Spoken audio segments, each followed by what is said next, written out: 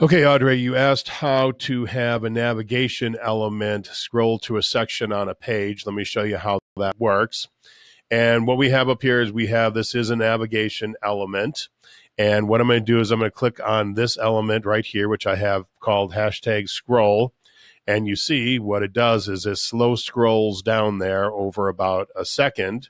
Whereas if I have this one here marked as jump to section, it just immediately goes there without any kind of a scroll at all.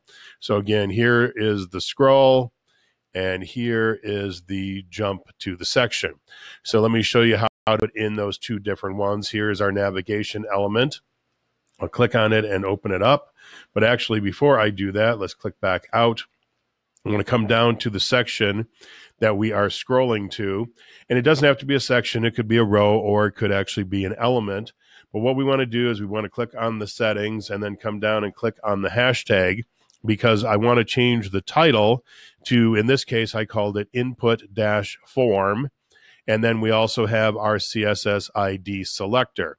Now we use the input-form, or whatever you choose to call this title here. You can call it anything you want, but we use this in order to do the slow scroll, and we use this to just jump directly to the section.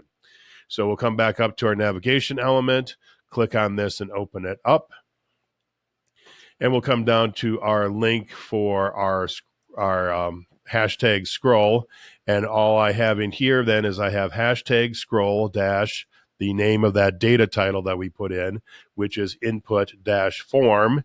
And then down here where we want to jump to the section, we just copy and put in right here that CSS ID selector.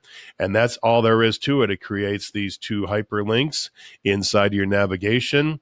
And when you click on the scroll, as slowly scrolls down, and when you click on jump to section, it just jumps straight away to it.